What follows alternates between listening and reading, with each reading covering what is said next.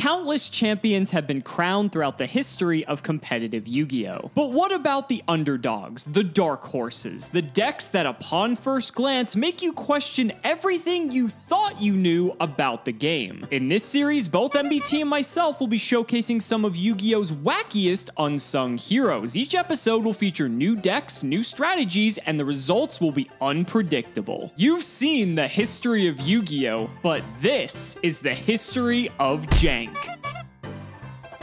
If you want 5% off any singles or sealed product, click the affiliate links in the description and use code CIMOOOOO5. And clicking the TCG Player affiliate link before you shop helps support us to provide you with more amazing content.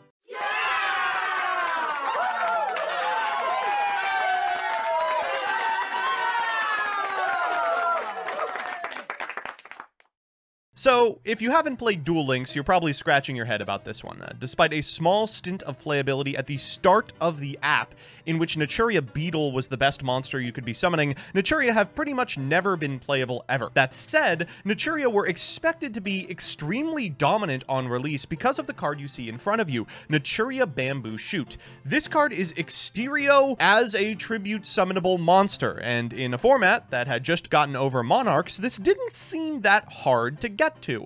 In fact, Naturia has all the material to set up a Bamboo Shoot right out of the gate. Cherries is, of course, very good. Cliff is a great way in order to keep monsters on your side of the field. Pumpkin lets you special a Naturia from your hand. That said, in practice, it wasn't enough. It turns out a monster with 2000 attack is a sitting duck for exactly Cyber Dragon, and pretty much every removal monster in the format as well. Bamboo Shoot was relegated to the boards of people trying to one-up their opponents for the next decade. And while it did see occasional play from people who were coping, Naturia as a strategy almost never did. The only breakout successes may be Cherries, which is featured in some plant synchro builds, but as a result, these just did not really get anywhere at all. That said, a vastly overrated archetype that was expected to be broken on release and then failed to meet any expectations is perfect for History of Jank. And there's a lot going for it. This is a deck that can synchro summons Naturia Beast, Naturia Barkion, and even Naturia Landois, which, if you haven't read, negates monster effects provided you've got spell cards in hand. As long as we can protect a Bamboo Shoot, we might have a fighting chance at this. So we're going to do so with powerful spells like Shrink, powerful traps like Dimension Fusion, and yes, even Gaia Power. This card will enable our Bamboo Shoot to trade favorably with a Cyber Dragon and hopefully put a dent in its biggest counter. After that, we've got 3 Naturia Butterfly. This allows you to negate opponent's attacks. Naturia Cherries, which keeps material on field. Cliff does the same. Mantis destroys monsters your opponent normal summons. Pumpkin gives you an extra summon. 2 Effect Veiler is pretty standard, as is a Book of Moon, a Dark Hole. Triple Gaia Power, a little less standard. 1 Heavy Storm, a Mind Con, a Monster Reborn, double Mystical Space Typhoon, Pot, Shrink, Bottomless, Dimensional Prison, Mirror Force, Solemn Judgment, and Solemn Warning. In the extra, we've got a bunch of cards we can't summon, but some that we can. Naturia Beast, of course, can be made with any 4 plus a tuner. We do, of course, some tuners in Naturia Cherries, and it can be made with like a Pumpkin, for instance. Naturia Landois is a 7, Naturia Barkion is a 6, and Naturia Leodrake is an embarrassment. You would think that a deck that's full of Floodgates' main boss monster would be a Floodgate, but no, it's a vanilla. We've also got 3 Scrap Archfiend in here. Now, this is a card that absolutely changed the math for a lot of synchro strategies. You see, during Edison format, there's not a really good 7-star generic. You've got Black Rose Dragon, but it's limited, and it's 2400 and doesn't trade favorably with pretty much anything. You've got Ancient Fairy Dragon, which has a big butt, but can't really do too much. Scrap Archfiend hits extremely hard, very hard under Gaia Power, and is a great ladder for powerful 8-star synchros like Stardust Dragon and Thought Ruler. Finally, we are playing 1 Trishula. You can play it. Technically, you could make it. I don't think it'll come up, but if it does, it'll be very funny. All right, let's go to Cimo and see what he's going to get floodgated out of the game with. You know, after watching Exodia last episode, who's gonna want to watch boring real Yu-Gi-Oh? Like Scraps? Are you kidding me? Come on. Although, to be fair, Scraps are a very jank deck and have a very small blip on the radar of Yu-Gi-Oh history, both competitively as well as locally, because for the most part, this deck didn't really just ascend to top tier status, but it did quite all right. It did actually manage to top a few large tournaments, but it wasn't just dominating like you expect most decks to at this time. time, but for reasons we'll probably be able to showcase in this episode, we get to see some neat cards though that actually do withstand the test of time, and some neat interactions from some other cards we've already known and loved up till now. So introducing Scraps. This is one of the first archetypes that I would say that really revolves around destroying your own cards to generate advantage, and so I think it's cool that we get to see sort of the origins of this type of playstyle. Let's go ahead and do that card by card. So we've got 2 Valor, we have 2 Mechlord Emperor Granel. This is one of the weirdest cards I've ever seen. It can't be normal summoned or set. It has to be special summoned when a face-up monster you control is destroyed by a card effect and sent to the graveyard, except during the damage step, which to be fair, we're playing Scrap, that isn't too difficult. Then you can special summon this card from your hand, and once per turn you can target a synchro monster your opponent controls, equip that target to this card. This could be relevant, but with Joseph playing Naturia, probably not, but it's just funny that you get to like relinquish an opponent's synchro monster. That's kind of cool. This card gains attack and defense equal to half your life points and attack equal to the combined attack of the monsters equipped to it by this effect. You can target one of these equipped monsters, special summon that target to your field in defense position. So what's neat is that we're able to just special summon this out whenever we use any of our Scrap effects, assuming it wouldn't miss timing because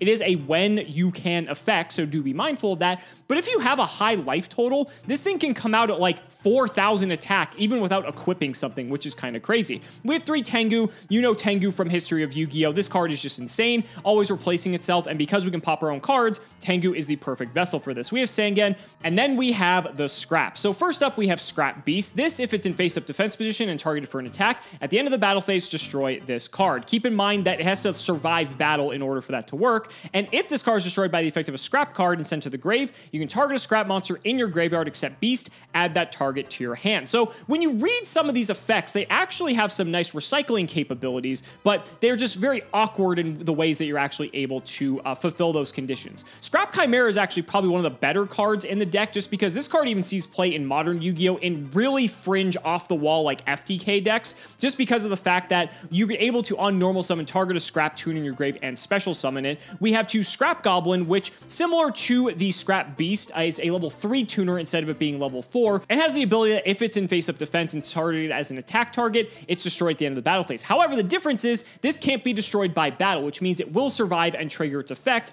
which when it does, it'll destroy itself, and you can target a Scrap monster in your graveyard except Goblin, add it to the hand. We have Scrap Golem, which a lot of you may remember from Orcus. This card allows you to once per turn special summon a level 4 or lower Scrap from your graveyard. We have a Scrap Orthros, which is neat because you can just special summon it immediately. It's a tuner, and you can target a Scrap monster you control, destroy that target, and if this card is destroyed by the effect of a Scrap and sent to the grave, you can target a Scrap monster in your graveyard except Orthros and add that card to your hand. So there's a lot of ways to get these cards just continuously recycling. They're just very awkward. And so then rounding out the deck, we have Summoner Monk as well. This is just basically a 1-card level 8 synchro. For the spells, Book of Moon, Darkhold, Trunade, Mind Control, Monster Reborn, double MST, double duality. Scapegoat is an interesting inclusion. It's funny though because you can sync with the tokens. You can also pop the tokens for something like Scrap Dragon's effect, so that could come up. We have 3 Scrap Storm, which is actually a pretty neat card. You target a Scrap monster you control, send a Scrap monster from your deck to the graveyard, then draw a card, then destroy that monster. So a lot's happening here, but what's neat is you can actually dodge some sort of effect negation effects like Effect Veiler, because then the monster would no longer be on the field, while also having ways to trigger some of your Scrap effects as well, and actually drawing cards off of it too.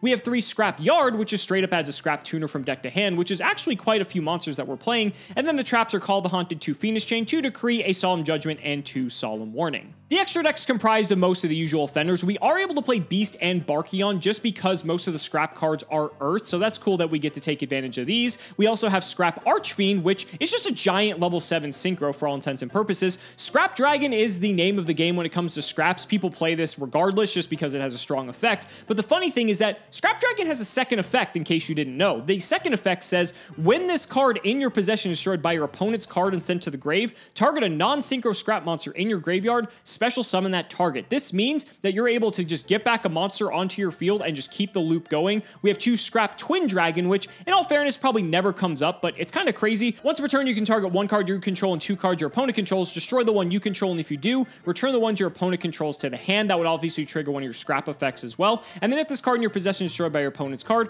target a non-Scrap synchro and special summon it. So it has the same clause as Scrap Dragon. And then wrapping up the monsters, of course, we have Stardust and Thought Ruler Archfiend. The side deck, we have Triple Puppet Plant, a Closed Forest, Nobleman of Crossout, 2 Chain Disappearance, 2 Dust Tornado, 2 Gozen Match, a Light Imprisoning Mirror, Mask of Restrict, Royal Oppression, and Shadow Imprisoning Mirror. This deck, actually, I believe top 32 or top 16, one of the first SJ HJCs where scraps were actually playable. And I believe at the time of the feature article being written for this deck was 5-0. So clearly this deck has some legs, and I'm curious to see how well there's going to hold up to a deck like Naturia of all things. So we'll have to see. I'm curious to see how it goes. Ladies and gentlemen, let's not make you wait any longer. It's time to duel. So, we can just stop the series now after last episode, right? I think that was probably peak Yu-Gi-Oh! Of course. Oh, you finally win one after 14 weeks. Shut down the episode. You know what?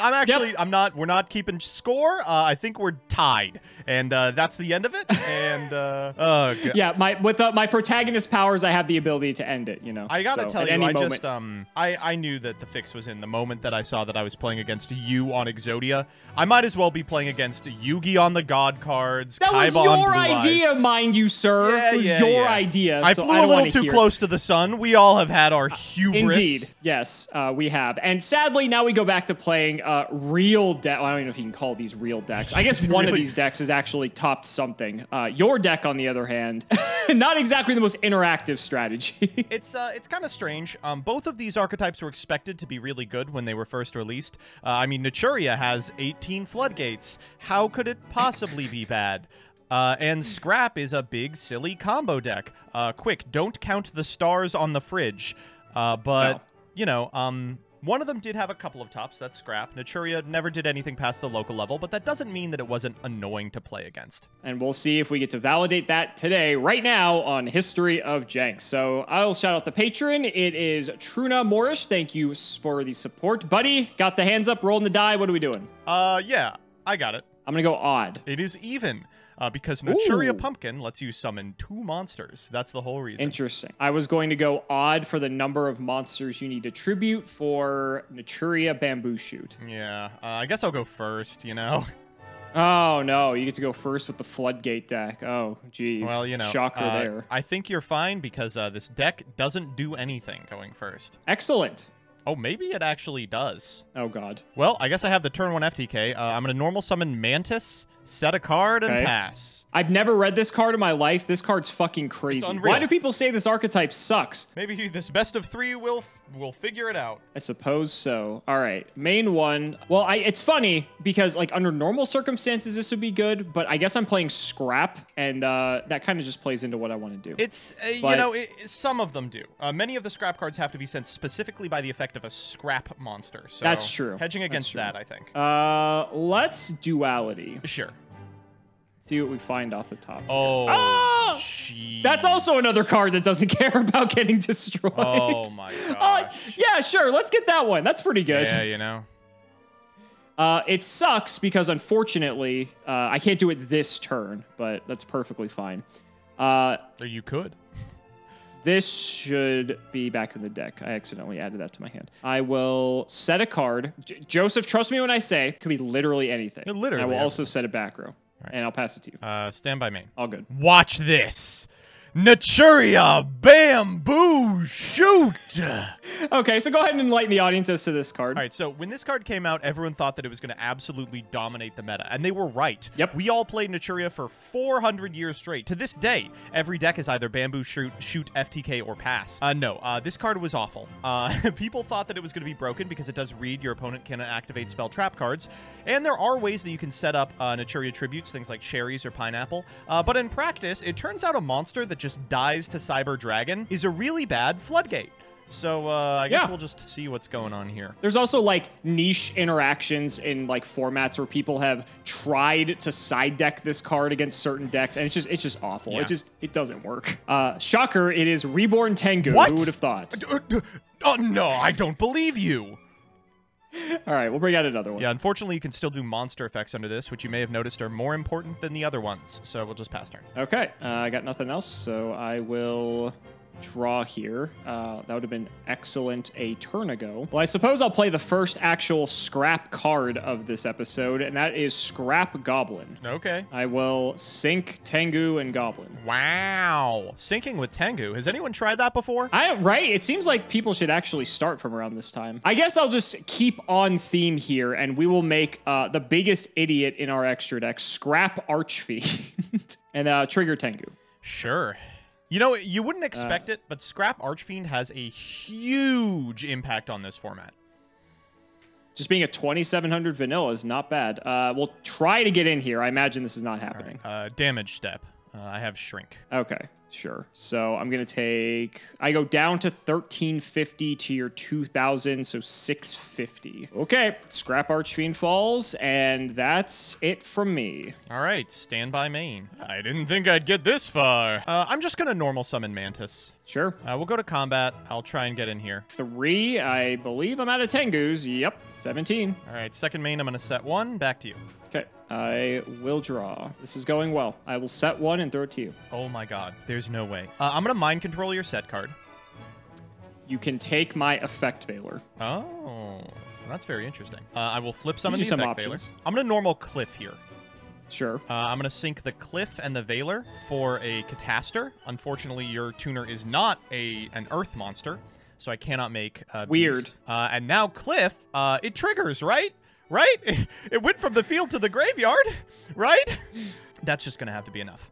Now, this deck is actually playing a couple of really insane cards, specifically to beat the fact that it can't possibly get over a Monarch, and that includes Gaia Power. I am on Gaia Power. So we're going to try and get in. This is 22, 25, and 22. Is this lethal? It is. Woo! Dark Hole, Double Scrapyard, Fiendish Chain, Wait, and Bamboo one other Shoot card I don't actually remember. won. Unbelievable. Yeah, we were kind of giving Bamboo Shoots some shit, but when my hand is all spells and traps and like 2 monsters, you know, I really don't have much to say. That was impressive. Congratulations. This episode's going to be a blast to edit. 10 minutes of us saying Bamboo Shoot's the worst card in the history of time, followed by it completely doming you. You know, I sort of did it to myself. I could have scrapyarded preemptively, but I wanted to like wait to know what I was going to search and not just blindly do it, but I guess that was my mistake, right? All right, good luck, buddy. I've got Duality like I did last time. Let's see what we get. We get to see the best card in our deck, the Mech Lord Emperor. Don't even know if I want that. This hand is so garbage. Holy crap. Well, that's ideal, right? Because they're scraps. Thank you. I gotta be honest with you. I think maybe adding Duality off the Duality's the play. Like, my hand is not good. One of those games, is it? Yeah.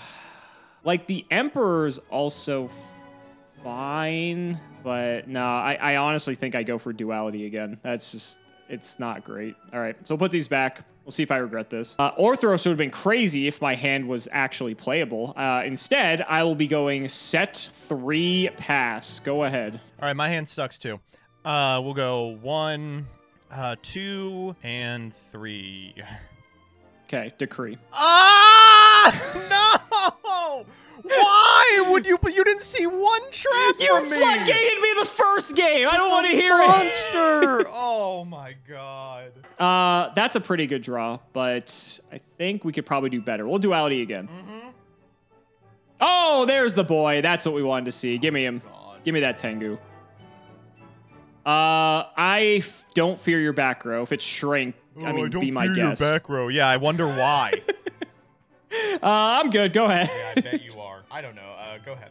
Okay. This is going well. Main 1. I will guess run out Sangan. Sure. I'm like not even playing scraps at this point. Yeah. Awesome scrap deck, buddy. Right? I think it's pretty cool. Go ahead. I'm going to normal Pumpkin. Okay. Gaia Power. That's a big pumpkin. Okay. He's a big old boy. I'll go to combat. Attack the Tengu. Sure. So I take 2. Yes. Trigger Tengu. Yeah. Get another Tengu. Eventually. There we go. Second main, I'll set 1. Back to you. Okay. Well, the nice thing is that pumpkin is pretty good for you. Anything standby? No. Scrapyard. Yeah.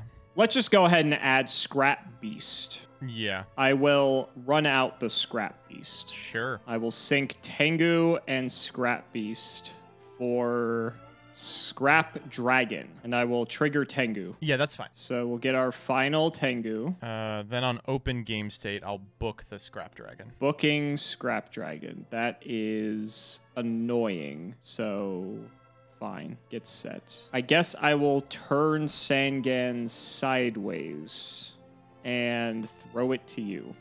I'm going to normal Mantis here. Blumpkin into the set card. Which you can kill because it is Earth, and Gaia Power drains its defense by 400. That is quite funny, actually. Then Scrap Dragon, second effect. I can't believe this card has another effect. It's so annoying. It has another effect that never comes up because no one ever plays Scraps. I get to resummon the Scrap Beast, and I guess I'll put it in defense. You can kill it with your Mantis, sadly, so it doesn't really matter what position it's in.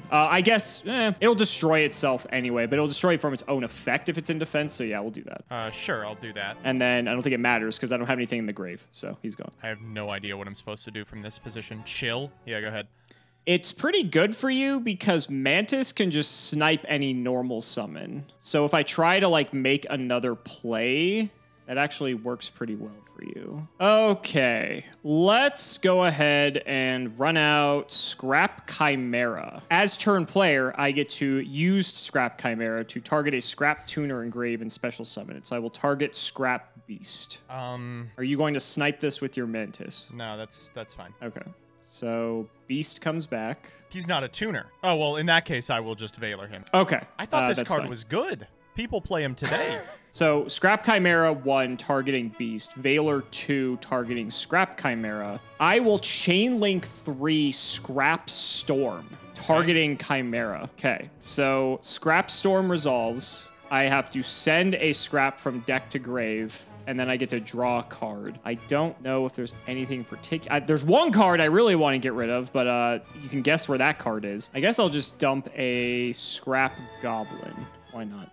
And then Scrap Chimera will get destroyed. Oh, I get to draw a card, then Chimera gets destroyed. Valor now won't negate Chimera because it's no longer on the field. And then Chimera's effect, I get to bring out Scrap Beast. And I think I'll put it in attack, although I don't know if I care all that much. Well, we got a tuner on the field. That was mainly what I was aiming to do. So let's go ahead and sink this Beast in the Tengu. We're going to get Dragon. No effect this time because I am out of Tengus. I will use Scrap Dragon. I will target my back left decree that I keep showing to you. And let's get rid of your Gaia Power. If I declare an attack into Pumpkin, we would crash unless you have double shrink. But even if we crash, I still get something back. So I think that's actually fine. Yeah, I'll try to hit here. Yeah, that's okay. I'll take 14. Pumpkin down. Second main. I don't think I got much else, so I'll throw it back. All right, stand by me. All right, I'm going to Monster Reborn targeting your Scrap Dragon. That's bad.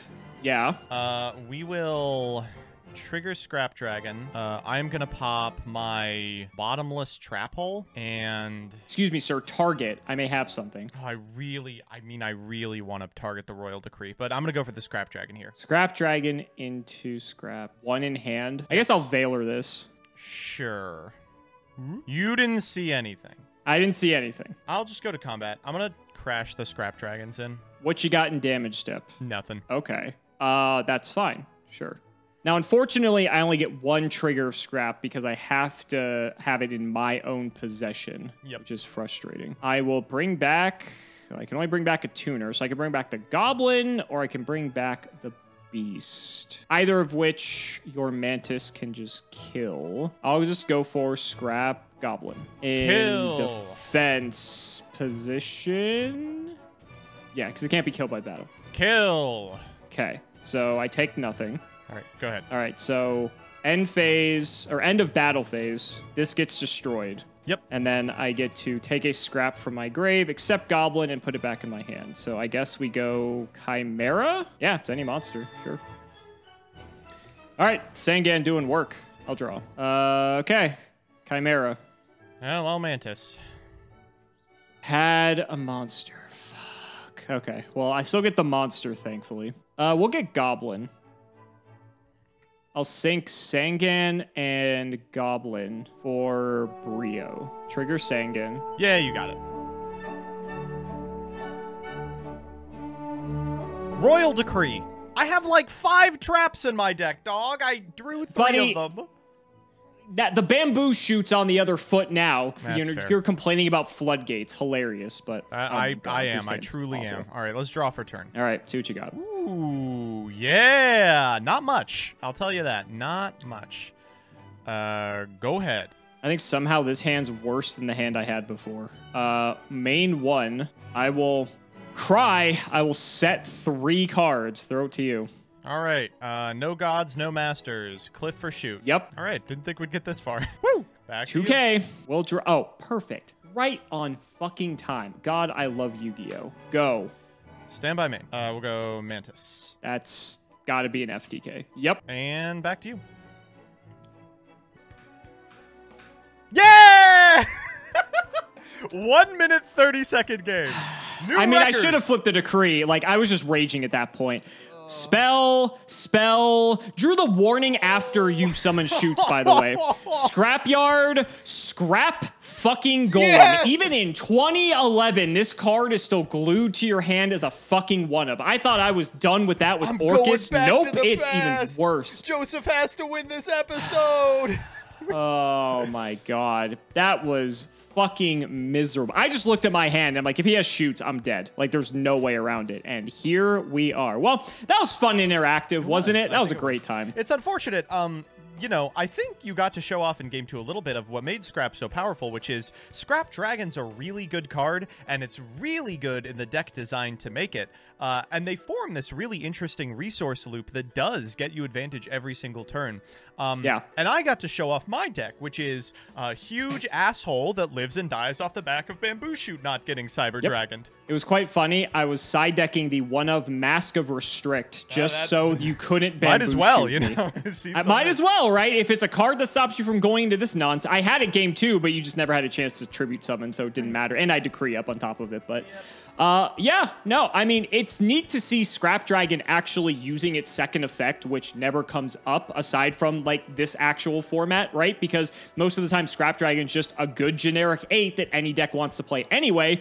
But when you play it natively in the archetype it's meant to be played in, it's even better because it actually replaces itself when it dies. And you just get back Chimera. Chimera, if you have a tuner, you just make Scrap Dragon again.